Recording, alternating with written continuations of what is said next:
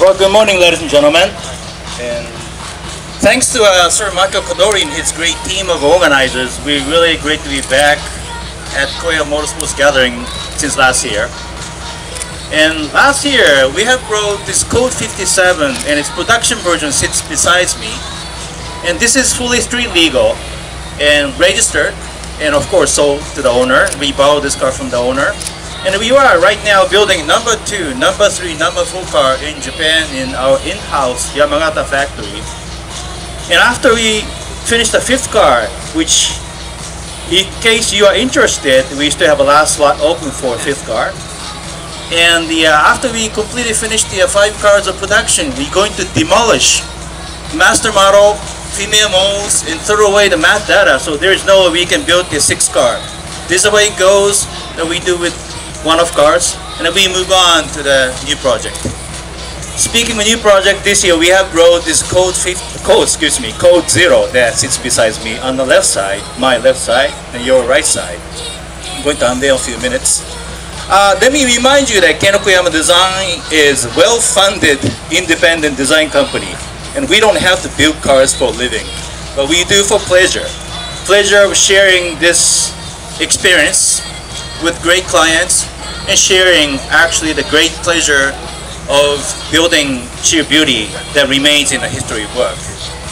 Our clients actually walk through not just buying their finished car, but walk through from choosing sketches and working on scale models, building full-size model, and until we do the prototype and the running experience for the first time. This is a total car experience, and our clients enjoy it. So, so much for my BS, and let's unveil the car and let me talk about it. Please.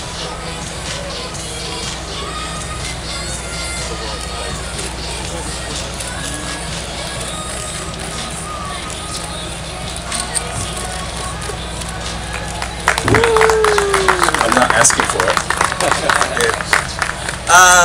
Code 0 is a dream car. If you remember the era between 1968 and 1971, within those 4 years, there are a fantastic series of dream cars. There are many supercars here, but I think people are about to receive this dream back again with the modern technology. Dream cars as, for example, Lancia Stratos Zero, Alfa Romeo Carabo, and Lamborghini Countach. And those cars made me a car designer. So I do believe that we do have an obligation of creating future heritage for our children so that there will be Quail and Concorso Italiano and a Pebble Beach in 50 years from now. It is, I believe, our obligation. I think this is a result of that dream creation.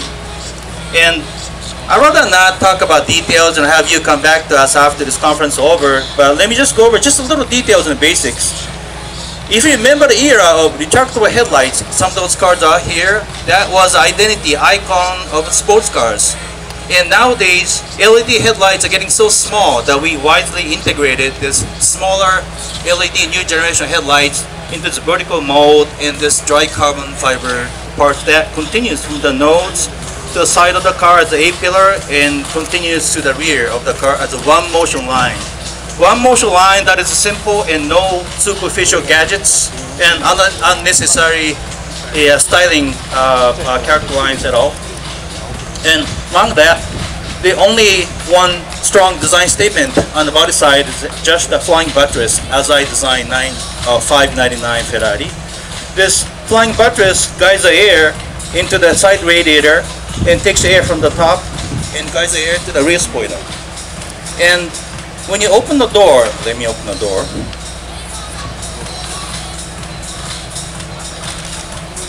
You can see the accent green all over the car inside.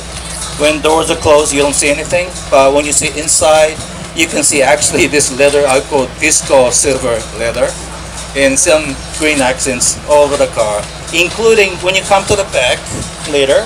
There's the radiator fan that sits rear of the car that sucks the air from the car in the rear. And those 6 fans, 4 side and the 2 in the back, are painted also in green as well. In between radiator fans, green radiator fans, there's the shiny aluminum panel that is made of actually billet aluminum piece, one piece of aluminum. We milled from inside and outside that became 3mm thickness, and it is part of the muffler. It is the heat radiation panel. So if I were you, I wouldn't touch the panel when engine's on. It actually generates the heat and radiates the other heat in the back directly to the rear. So overall, this Code Zero is a very, I hope, strong and a bold statement, yet simple. The simplicity, I think we one nowadays in the car design is back here. Just like Code 57, this car is not going to be built in more than 5 minutes to find 4 more clients that like to work with. Then again, that's going to be the end of our production of 5 cars of this one at the most. Then after that, we move on to the next project. We already started working on the next project. We'll be back with a new project next year again. Well, ladies and gentlemen, that's it for our press conference, and thank you so much for coming to KEN OKUYAMA.